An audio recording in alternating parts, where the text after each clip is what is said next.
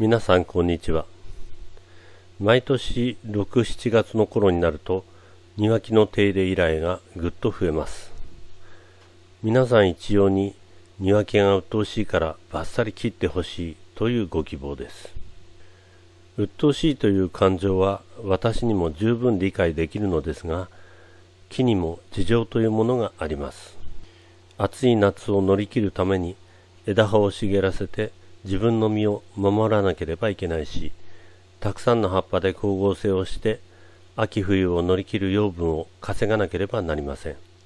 今の時期、木は必要があって枝葉を茂らせているのですから、人間のエゴだけで木をいじめれば反発したり枯れてしまったりします。今年の5月頃、近所を散歩していたら、どこぞの植木屋さんがこんなにバッサリ切ってしまっている情景を見ました。この時期にこんなに切ったらこの後が大変だろうなと思っていたら、案の定わずか1ヶ月でこんなに茂っています。これは当然のことです。10あった葉っぱを2に減らされたら、木だって何とかして10に戻そうとするはずです。こんなにバツバツに切られたら、木だって倍返しだと言わんばかりに、今まで以上に茂ろうとします。うっとうしいからバッサリ切るなんて行為は、素人の浅はかな自分勝手な発想であって、木のことを思うプロの植木屋としては、そんなお客様の要望に応えたくないのが正直な気持ちです。バッサリ切るのですから、一時的にさっぱりはします。でも1、2ヶ月ですぐに元に戻ってしまいます。しかし、今の季節はそんなに切らない方がいいとご説明しても、そういうお客様は聞く耳を持たないし、自分が断っても多分他の業者に頼んでやらせてしまうのでしょうから、それならこちらも目をつぶって言いなりになってお金を得た方がいいという選択をしてしまうのです。切れば切るほど茂ってしまうことや木を傷めてしまうことは重々承知の上です。強剪定せずに木のことを思い、この程度の剪定にとどめておけば、秋までそれほど木は暴れるものではありません。切ってはいけない時期にたくさんのゴミを出してたくさんのお金を払うのは無駄なことではありませんか。木が茂ってくれて、せっかく庭の温度を下げてくれているのに、わざわざ枝葉を減らして暑い暑いとぼやいている愚かさ。自分は暑い日差しを避けて日陰を歩き、日傘を差すのに、木に対しては身ぐるみ剥いで帽子を脱げ頭を丸めろという横暴さ。一度木々の整理と枝葉の恩恵を考え直してみませんか。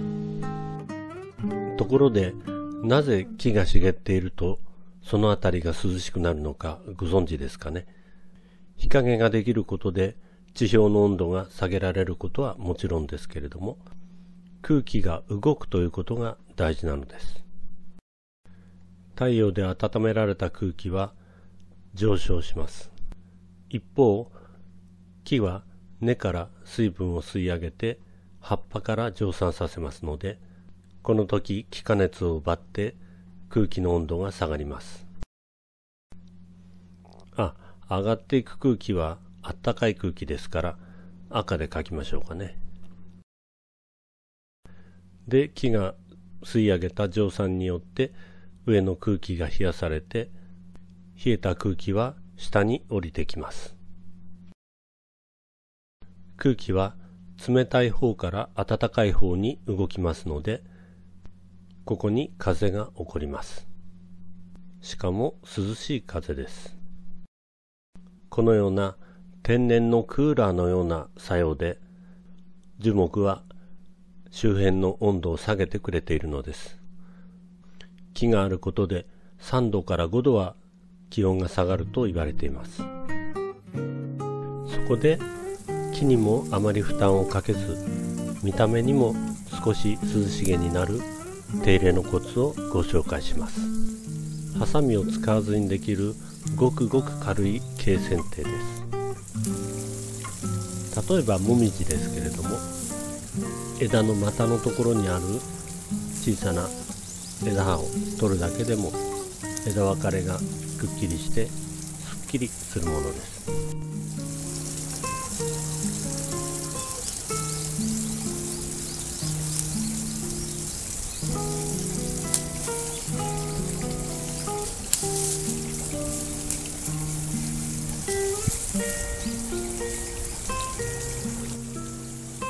忌み枝などは抜いても構いませんが、あまり深追いしない方がいいでしょう。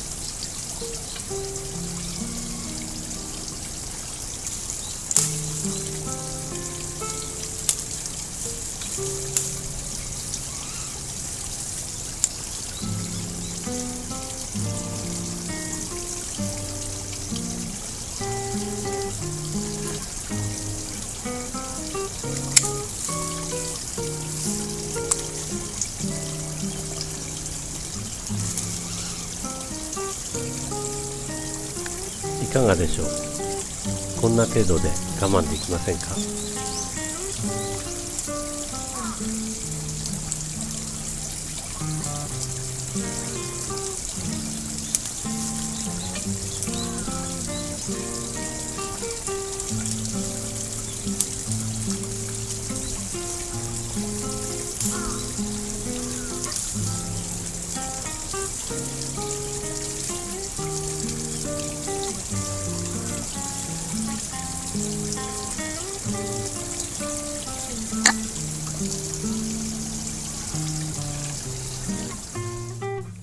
次はサルスベリの例です。強い枝にはこれから花が咲きますから取れませんが、こういう細かい枝は取っても構いません。そんなことよりこのヤブガラシを何とかしませんか。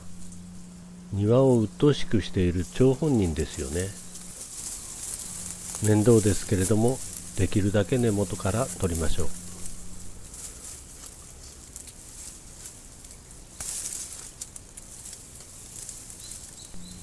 根元から取って下から引きずり出せばズズズズッと上まで全部取れます。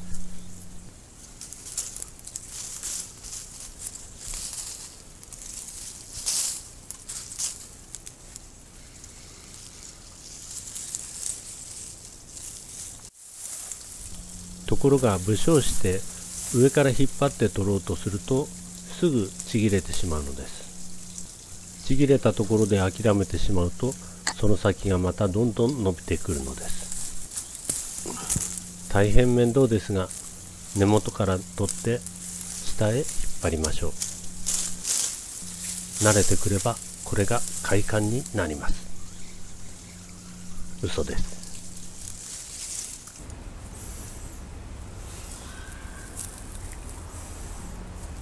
上に引っ張らずに根元を探して付け根から抜きましょ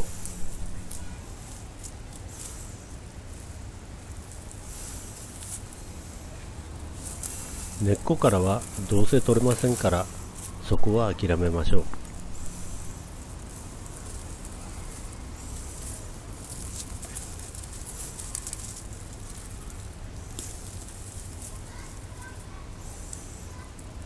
つるの根元をたどるコツだけお伝えしておきましょう。つるを見つけたら切れない程度に上に引っ張って軽くテンションをかけます。ピンと張ったつるをたどって下の方に降りていくと出どころが探しやすいです。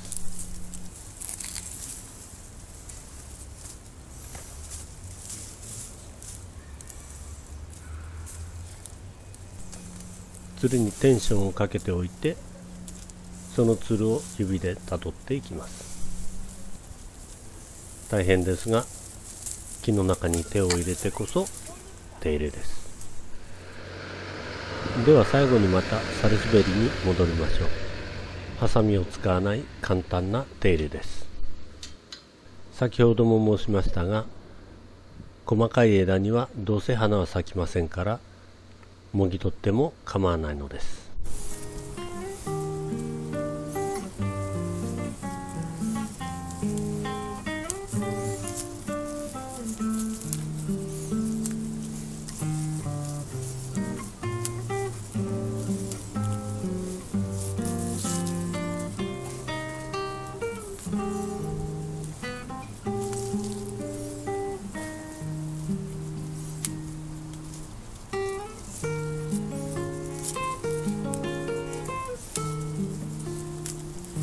こんな程度のことでも鬱陶しい気持ちがちょっと晴れるのではありませんか。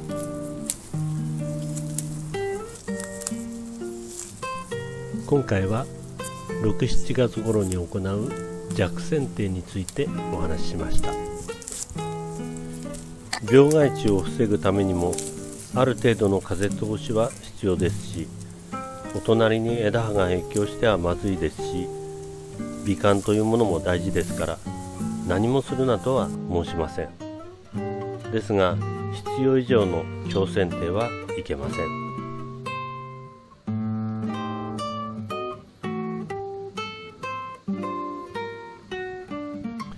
これでもちゃんと花は咲くはずです。この状態よりはいいでしょう。ご視聴ありがとうございました。